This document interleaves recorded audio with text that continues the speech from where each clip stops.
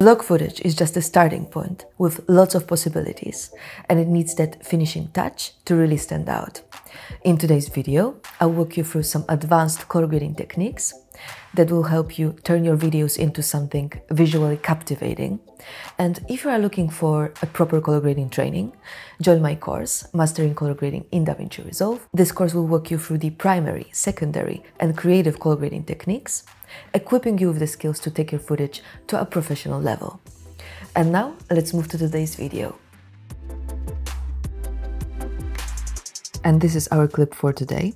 It comes from ArtGrid. It has been shot with Blackmagic camera, and as usual, I'm working in DaVinci Color Managed environment.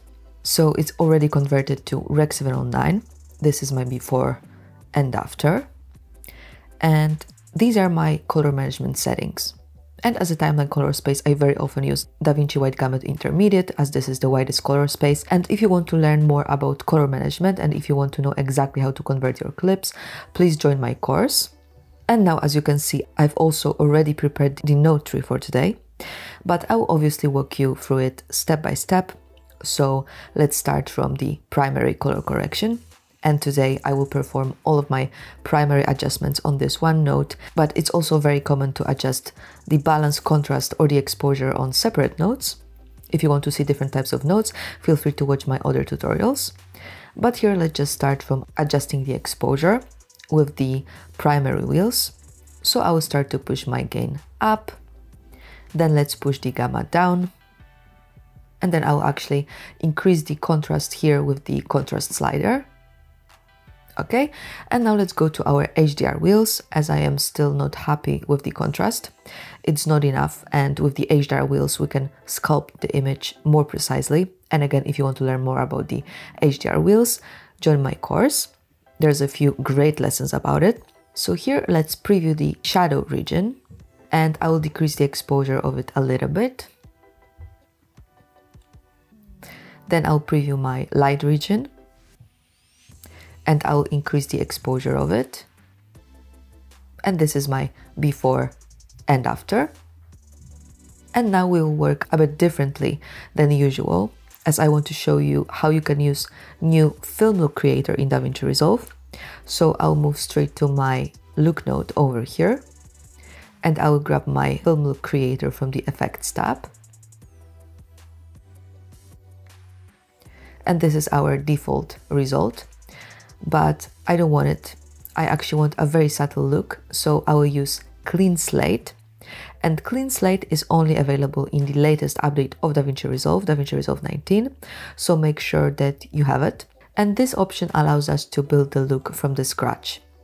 So here under the film look, I will push the slider to the right, to the maximum, to enable my film looks. And then here we can pick the core look. So the first one is cinematic, but we also have here Rochester, Akasaka, Elated, and Vintage look to choose from. So feel free to use any of them as your base. But I'll go back to the cinematic. And this is our before and after. It just warms up a bit our clip. And now let's move back to the Glow 1 node.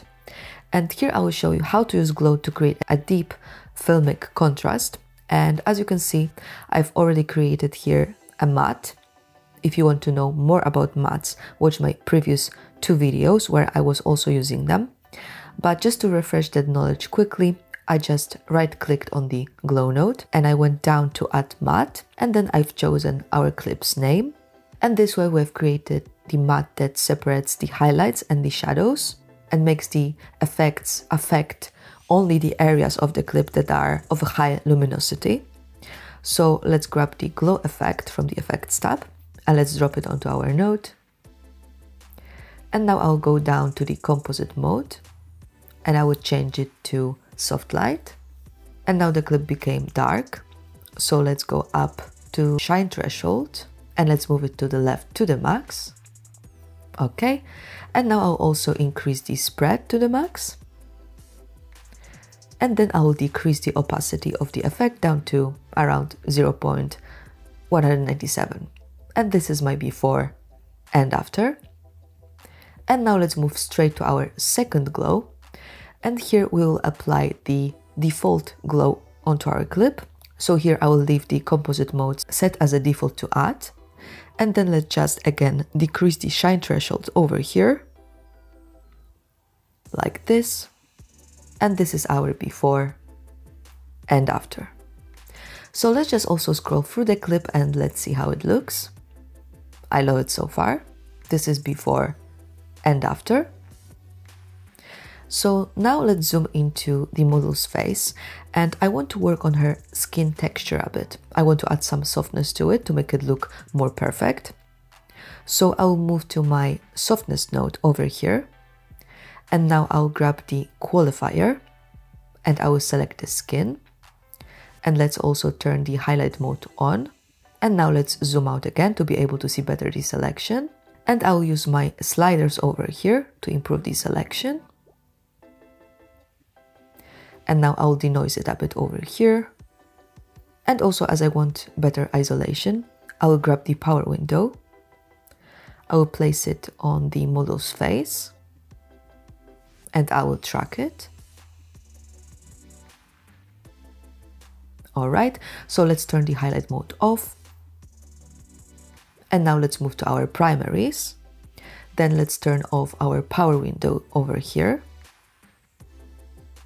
And let's zoom in again. And now I will simply decrease midtones details over here. And this is before and after. The skin looks much softer now. So let's move to the node labeled as skin tones. And here I will show you a different way of qualifying colors in Resolve. So instead of using the qualifier manually, we can go over here to color, then presets. And in this case, as we want to select skin tones, let's pick 6 vector yellow. So now let's turn on the highlight mode again, and let's see. Well, it needs some improvement, so let's go to the sliders in our qualifier and let's improve the selection. Basically, I want to have the skin selected here. Okay, and I will denoise the selection as well. And now let's turn off the highlight mode. And let's move back to the primaries. And I will use my gamma wheel to add more saturation in the midtones. Okay. And this is before and after. So now let's scroll through the clip to see how it plays.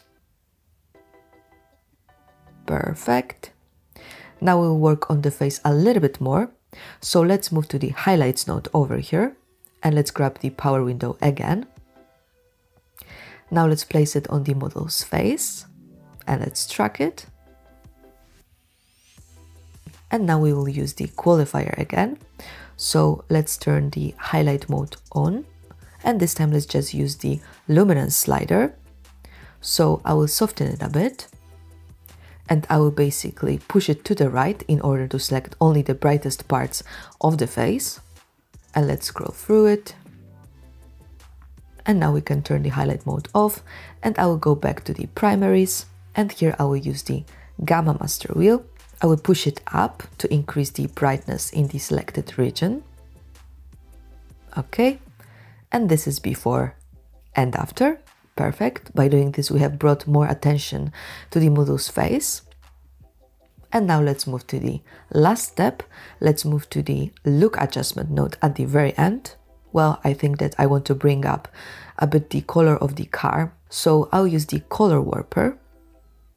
And by clicking over here, we can expand it if we want to, and we can move it around. And I will increase the number of points over here to 8 to be more precise. And then when I hover with my mouse over the green in the clip, I can also see it on my color warper. So then I will just grab and move this point further from the center to add more saturation to green. Perfect. And let's scroll through the clip. This is before and after. But now I can see that the warper also affected a bit the whiteness of the top over here. So to fix it, I will go back to the primaries and I will push my gamma towards the opposite direction of the green, like this, just a little bit. And now let's watch the final result.